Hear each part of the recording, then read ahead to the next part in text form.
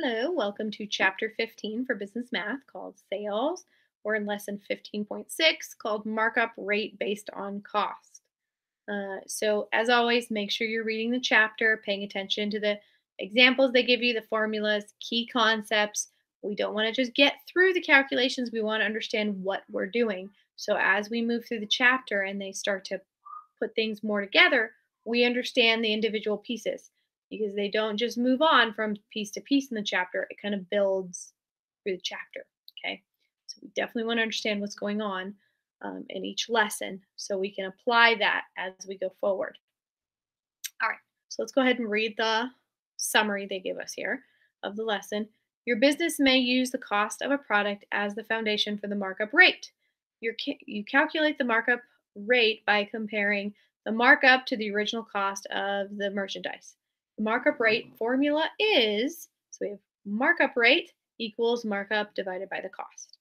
Pretty simple calculation there. So for 1 through 6 here, pretty darn easy. I'm not really going to do a lot of these calculations for you. I'm going to kind of set it up and then move on here. So the markup, which we've done many, many times before, is just the cost that they actually make on the item. So, you know, or not the cost, sorry, the profit they make on the item. Cost is what they buy it for. Selling price is what they're selling it for. So if we subtract these two things, we'll know how much they're making on it. So because we have to subtract the amount that they purchased it for, so that we know what the profit is. So you're going to do that for each one of these. Subtract. There you go.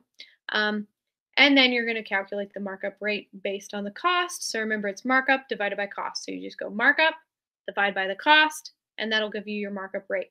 Make sure you express this as a percentage. It's a rate, it should be percentage. That's definitely what we're looking for the answers. All right, let's go ahead and look at 7 through 9. So really the calculations are going to be pretty close to the ones that we just did in the table. They just don't give you the table to fill it out. So you're going to look for cost. You're going to look for selling price so that you can calculate a markup. So if we look at this first one, we have Jane Freed buys jeans for a department store. She pays $21.26 per pair. The store sells each pair for $42.50. What is the markup rate based on cost to the nearest tenth of a percent? So we have cost and we have selling price. So cost was $21.26, selling price was $42.50. We have to subtract those to get our markup. Once we have our markup, we're pretty close here. All we have to do is divide by our cost, right? Pretty easy calculation here. Nothing too crazy, hopefully. Definitely hope we're following along there. Same exact thing for the next ones. You're literally just find your selling price, your cost, subtract for your markup, and then divide by your cost. Okay, same process for all of these. Let me see. The only difference they throw in here, which I'll bring up, is number 9 does have based on selling price instead of cost. So they have you do this first part based on the cost column or the cost amount. And then they have you just calculate it again. You're just going to divide the markup by the selling price the second time so you can kind of see, compare the percentages. How does it change the percentage there based on the two? All right, let's go ahead and look at the algebra problem here. Remember, algebra does not mean it's going to be a more difficult problem. It just means we need to think about what we just learned and how can I apply it to the situation.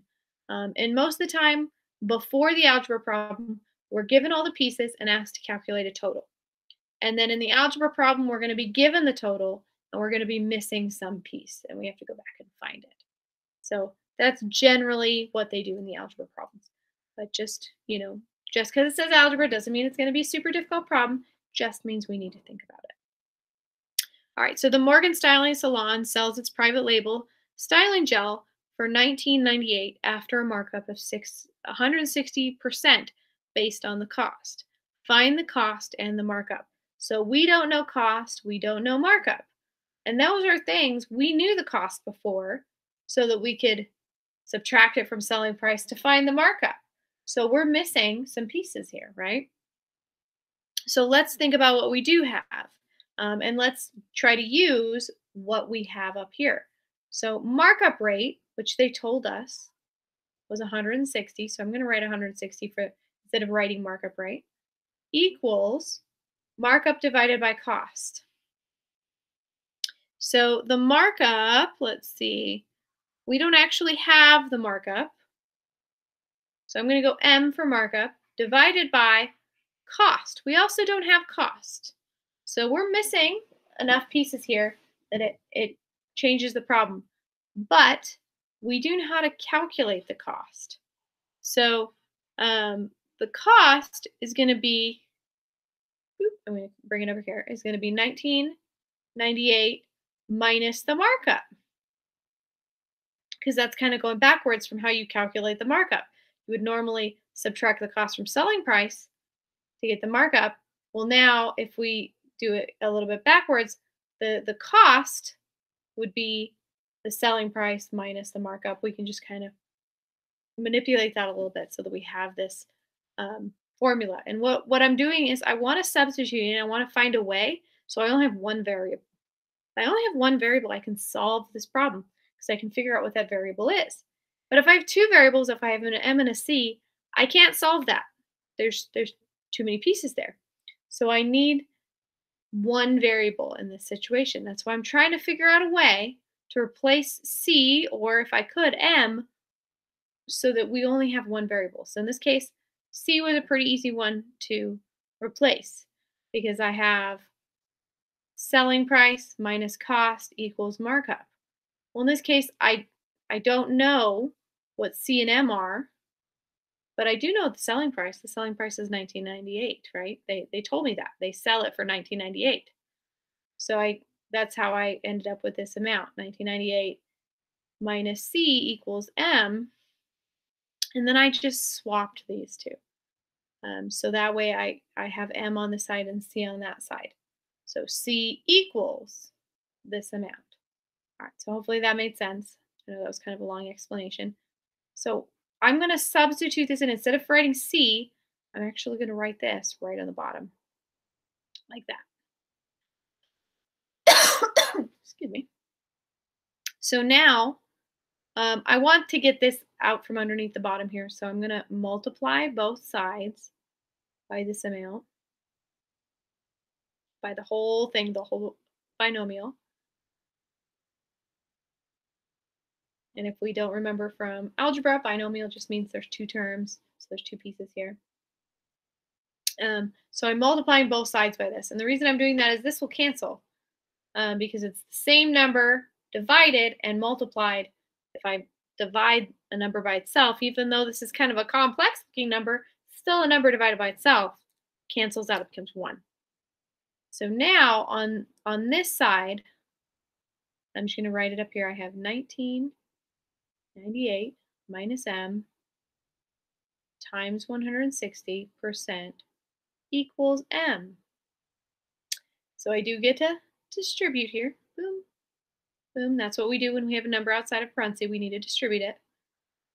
So we have $19.98 $19.98 times 160%. So let's see. I already did that calculation. And I can do this really quick on the calculator too, just so you can see it.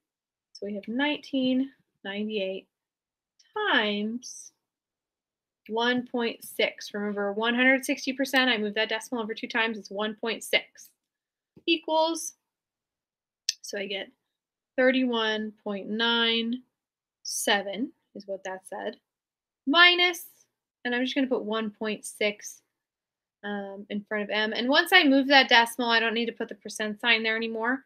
I tend to do that in problems. It's probably not the best idea. It just, for whatever reason, helps me remember it's a percentage. But we should probably change it to a decimal when we put it in the problem, just so that that's not confusing. So now I can add this to the other side because I want to bring these M's together, right? I want to make sure the variables on one side, again, going back to algebra a bit there.